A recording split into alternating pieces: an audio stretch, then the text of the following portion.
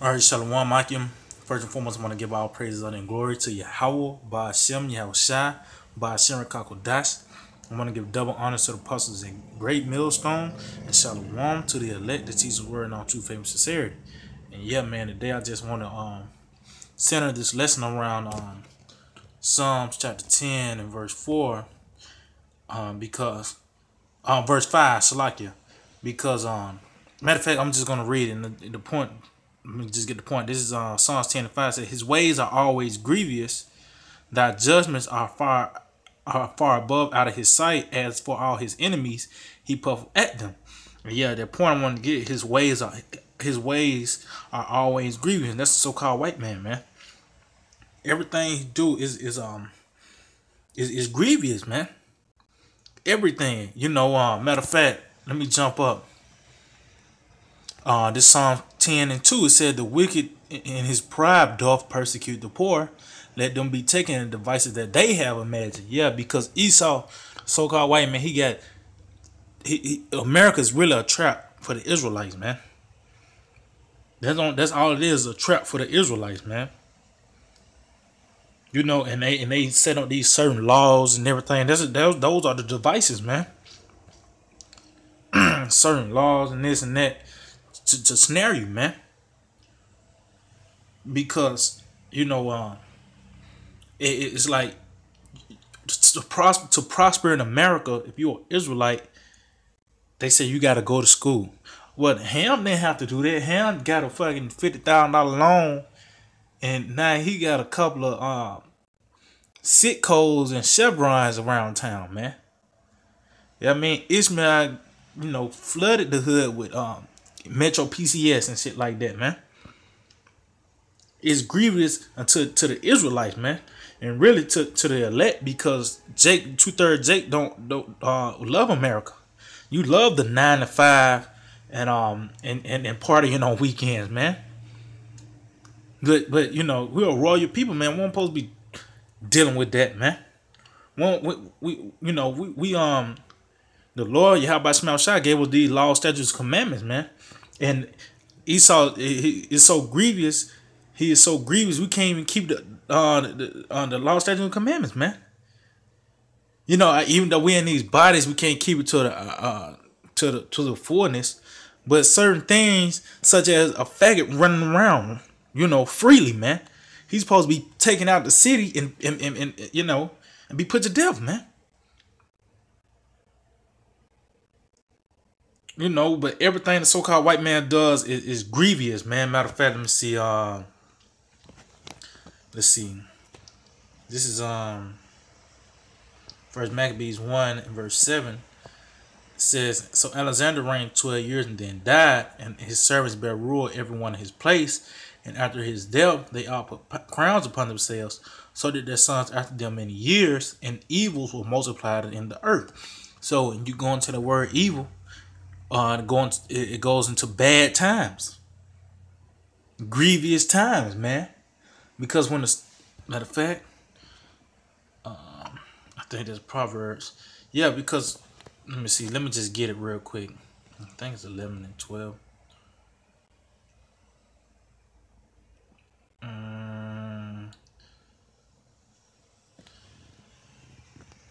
Let's see. It's like, yeah. Bear with me, Akim.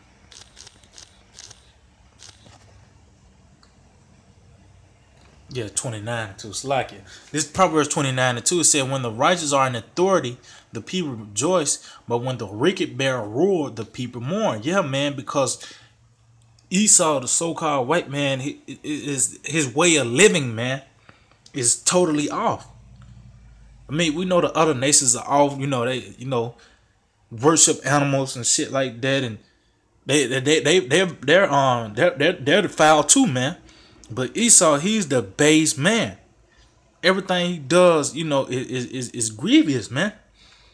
Waking up, just as simple as waking up in the morning. Let's just say you ain't work for the so-called white man. What you do anyway, no matter if you got any type of paper flow going, you working for the so-called white man. So let's just say you know you got to get up in the morning. That you hear that alarm, man. That's grievous, man. You mourning. You don't want to hear that alarm in the morning, man. You got to wake up at 6:15 in the morning, man. I mean, it's okay, if it's naturally, you get up in the morning at 6:15, 6:20 naturally. That's something different than having a grievous noise. Yeah, I mean, to wake you up, man. Because your body is a big percentage of your body is made out of water, man. So certain sounds and everything can affect you. So when you hear that hard buzz in the morning, or however your alarm goes off in the morning, you mourn, man. I know I do. You crying out to your house by Shema Shai because of this oppression, man. You got to see these devils walking around freely, acting like they ain't done nothing. You gotta follow these laws, which is wicked. You can't really say too much or whatever because of they say it's a hate crime or whatever it is. That's grievous, man. Because Esau is trying to conform you to his way of thinking, man, his way of life, which is death. Let's see. This Haggai chapter 1. We'll start at verse 5. It says, "Now therefore, thus saith the Lord of hosts, consider your ways. Ye have sown much and bring in little. Ye eat, but ye have not enough. Ye drink, but ye are not filled with drink. Ye clothe you, but there is none warm. And he that earneth wages to put into a bag with holes." And yeah, man, it said consider your ways, man. And that's what we do. Look back, and the only thing we're doing is living to pay bills, man. Working for the so-called white man. It just enough just to get the bills paid for the next month, man. Before you get your check, they already took the money out taxing you. And then before you get your check, you already got a bill waiting on it, man. That's oppression, man. That's grievous, man. Everything you sown, you work hard. You might have a 50-hour work week. Yeah, I mean, they took $200 or $300, whatever, how many they took, man. Yeah, I mean, and then you gotta pay some bills on top of that, man. That's a bag filled with holes, man. Putting money in a bag filled with holes, man. Because when you go on to Deuteronomy 28 chapter, that's talking about the curses that's gonna be in America, man.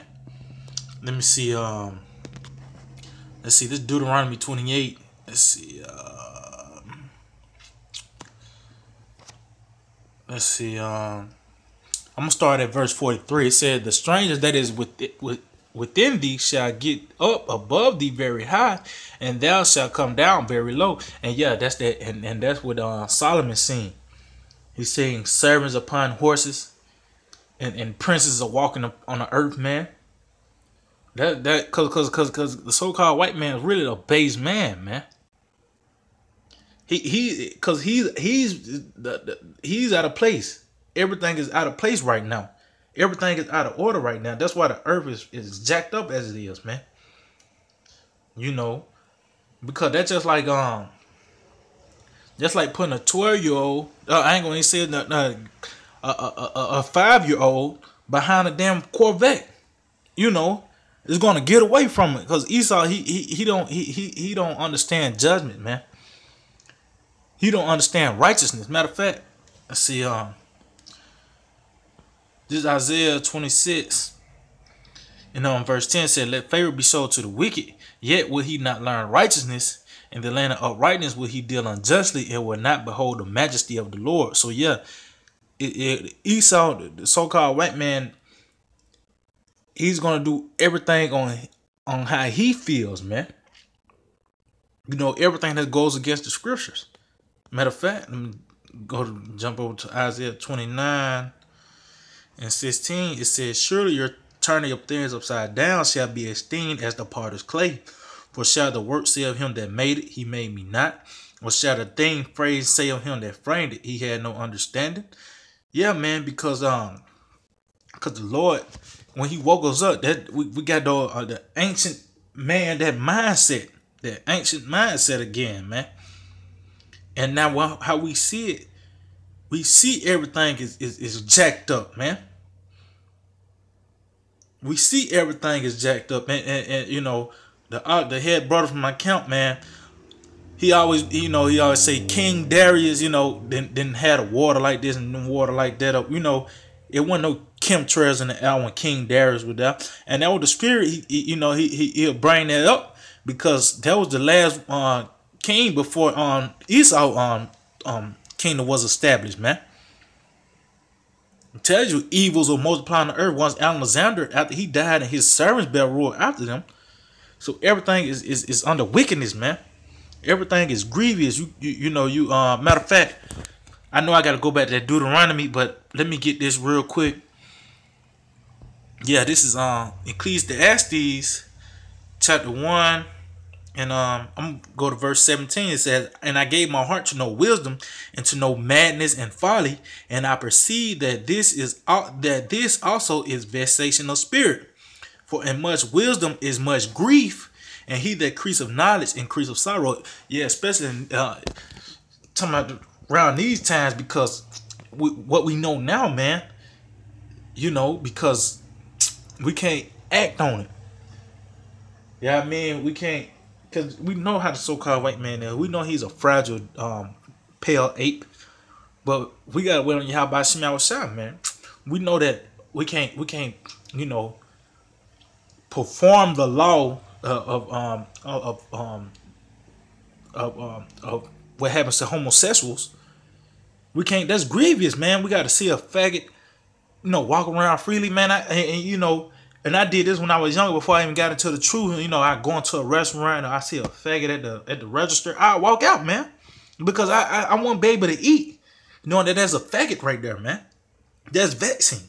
I can't even enjoy my food. I gotta see these devils, these red devils. It's vexing, man. Knowing how America is, just knowing the scriptures, man, and living in America is, if the spirit ain't on you, you're not. If the spirit ain't on you, you don't understand. But if the spirit on you, you're gonna be vexed continually every day, man. You're gonna be, your heart's gonna be grieved, man. Go back to Deuteronomy 28. Let's see. I think it's verse 44 now. Yeah, kind of said, "He shall lend to thee, and thou shalt not lend to him. He shall be the head, and thou shalt be the tail." So yeah, man, you see, the Lord put us at a very low state, and He set it up to where we gotta go to the so-called white man for all things, man. It says, "Moreover, all these curses shall come upon thee, and shall pursue thee, and overtake thee, till thou be destroyed, because thou hearkenest not unto the voice of the Lord thy power, to keep his commandments and his statutes which he command thee." And yeah, because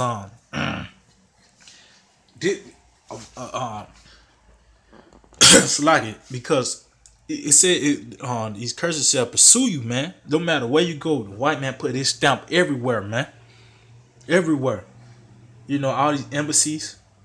So wherever you go, you can't. It's so crazy. You got to get permission to leave a damn country, man.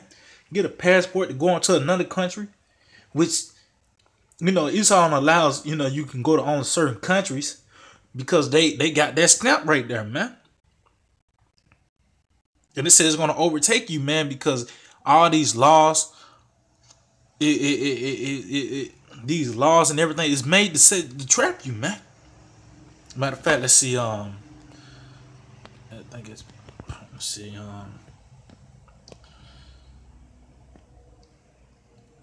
I think this is it. Let's see. Let's see.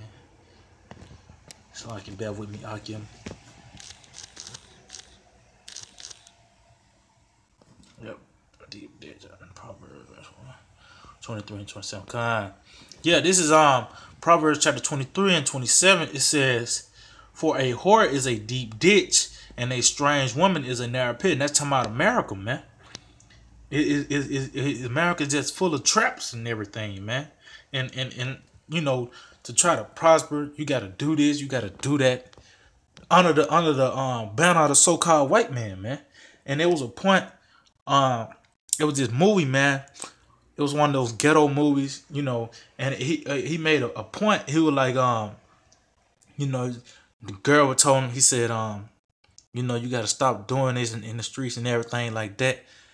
He was like, yeah, so what's the right way to do it? He said, well, the right way is not to do, you know, do this and do that. Well, he said, ain't no right or no wrong way. It's the need way. Because, yeah, I mean, because that's how Esau set Jacob, man. Esau said Jacob, you know, put Jacob in these predicaments to where they gotta, you know, rob somebody. They gotta cook dope up, man. That's grievous, man. You worry about a bill, paying a bill all week. You know you ain't gonna catch, you know you ain't got the money for it. That's grievous, man. And that's why y'all about to see gonna kill the damn so-called white man.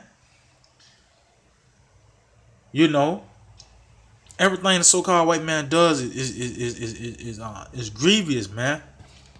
You know, this is I'm just gonna end it off with this. This proverb, I mean, it's like this Ecclesiastes 7:7 says, surely oppression make up a wise man mad, and a gift destroy the heart. Yeah, because he give you niggas, you know, Section 8 food stamps. Yeah, I mean, oh, he give you a scholarship. That destroyed the heart. You know, but you don't understand that you Esau is fucking is got his foot on our necks, man. You know. But yeah, Akim, man, I just hope that we're edifying. Until the next time, I want to say shalom.